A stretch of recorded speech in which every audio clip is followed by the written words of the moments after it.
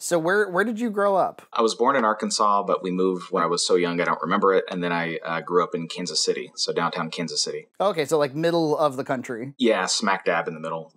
If you look at the continental U.S., we're right in the center. Even now, we moved on the Missouri side. Kansas City is our home base. Is that why you're so nice?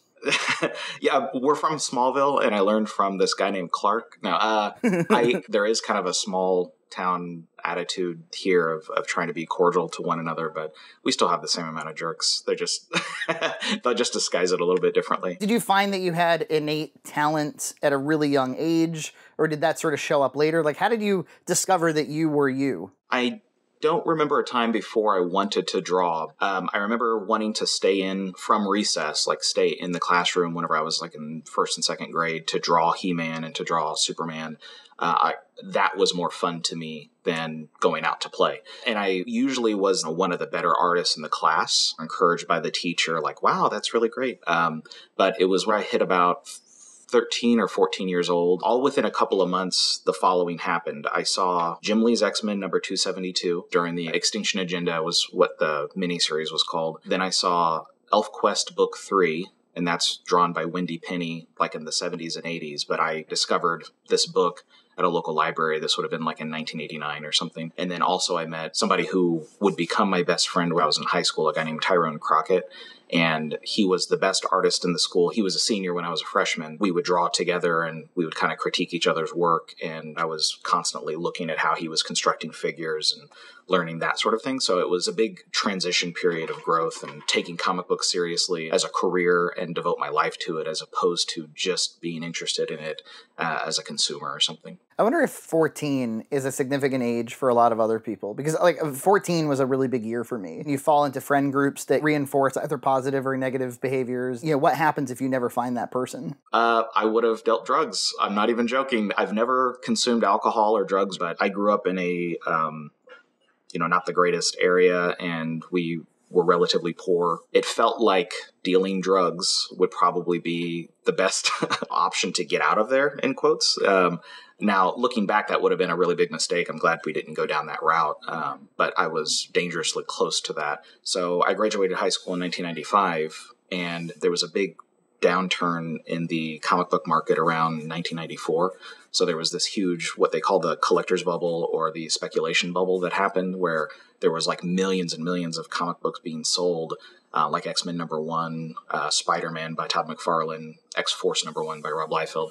All these books sold millions of copies, and that created a speculator bubble where people were investing in the books, hoping that an issue #1 of something, maybe if they buy a box of them, then in 20 years, each copy of those will be worth $1,000 or 10 grand. Back in the 40s and 50s, comic books were seen just as you would maybe a newspaper or something very disposable. The few that survived would end up becoming valuable because everybody else had thrown theirs away or didn't take care of them or something. So then that's an authentic version of scarcity that creates a value in the remaining copies. So now there was no scarcity. These really high-selling books meant that there was huge value that was being awarded to the pencilers, to inkers through royalties and stuff like that. So in 95, I went to a comic book convention and I was showing my portfolio around, and I was showing my work to a guy named Larry Stroman, who drew X Factor and then later drew The Tribe for Image Comics. He was giving me some pointers, and then he said, well, it's been kind of hard for even professional artists ever since the bubble burst, or ever since the market dropped out, or he said something like that. And I was like, wait, what do you mean? And he goes, and I remember him looking up from his table going, you haven't heard about this? And I said, no. And he basically laid out very quickly what I just communicated to you. And I felt like a total idiot.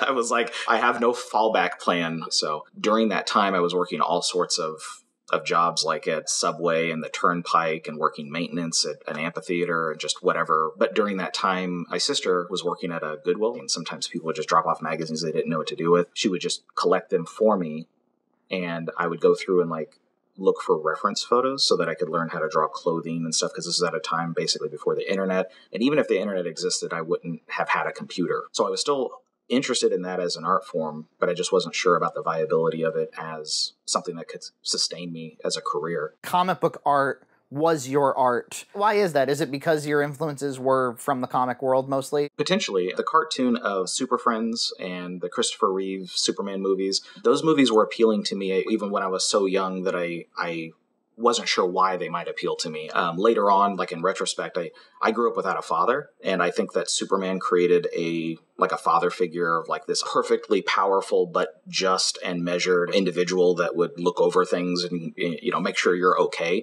That was probably part of the appeal, and maybe there's an intimacy when you're reading it similar to a novel or something, but I felt really engrossed with reading ElfQuest a million times, like rereading the same comic book over and over. So let's go back to the sort of career timeline. So you've now committed to the idea of being a comic book artist, and then you were given advice that was a really bad idea.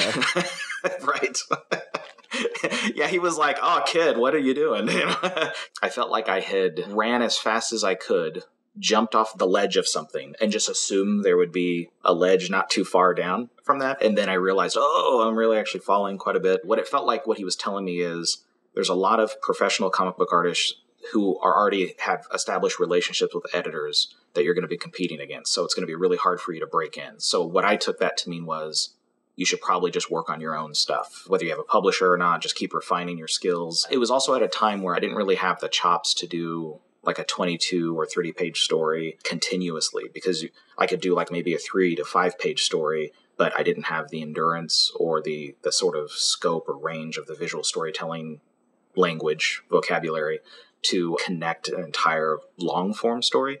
So there was plenty for me to figure out before I could break in anyway. And if I was working at the Turnpike and I oftentimes got the shifts that no one else wanted because I was low on the totem pole, I would bring artwork stuff with me and I would just draw all night because I usually had the really late night or early morning shifts. And it was just a way for me to still learn and do something while I was on the clock, and everybody else was either reading or listening to the radio, and then I was just drawing the whole time. So this would have been around the time of like the .com bubble. I had a friend who had Dreamweaver and Front Page, which are some pretty old web design programs. My first website was built in Front Page 95. So I did some freelance web design because basically if somebody hired me freelance, I could do, original illustrations for them. And then I moved to Texas. Tyrone, when he had graduated from high school, when he went to college, he moved to Texas and he's never moved back to Kansas. His suggestions was that there's more opportunities for freelance web design, for graphic art stuff. And at the time, there was a lot of comic book conventions there. And so I called the local convention center. I said, I was just hoping to get like a schedule of the comic book conventions that are happening there because we're right outside of Dallas. The guy who I spoke to, he said, there's not really a lot of comic book conventions anymore.